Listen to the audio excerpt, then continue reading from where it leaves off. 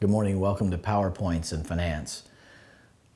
We are now about our 20th PowerPoint, and we have been discussing about the principles of giving, the principles of the heart, and they both flow together.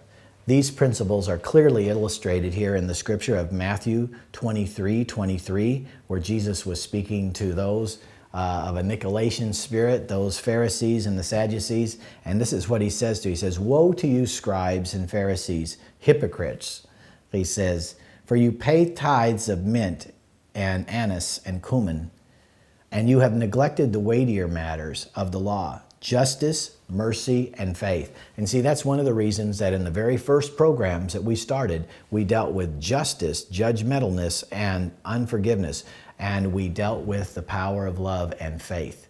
Because he said these are weightier matters. It doesn't mean that you exclude the giving, but in the midst of giving, you have to be able to stay with justice, mercy, and faith. Why is it? It's because money can sometimes puff up, and sometimes it can make us lose some of that sensitivity we had when we were in tighter or harder times. It says these ought to have been done without leaving the others undone. Jesus was clear. He's saying, this isn't right. Don't just give and then have a bad heart. And then there's some that have great hearts and don't give. But this morning, here's the key to the success, is to do both. Father, we pray in the name of Yeshua, in the name of Jesus, that Lord, we thank you that we will not be hypocrites. That Lord, we will give not out of obligation or not because even you command us. Lord, we give out of a grateful heart.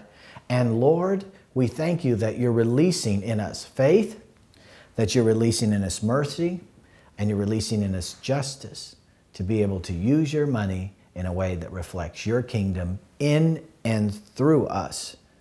Lord, we bless God's people and we bless the kingdom of God with all that you've given. Lord, we decree and declare today that we will not forget you, that it's God who gives us the ability to create wealth. Father, today, create in us a witty invention, a witty way to be able to bless more people.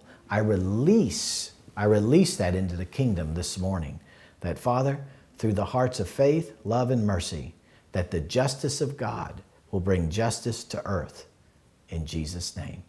Join us tonight, 7:45 Central, House of David, the One New Man Network.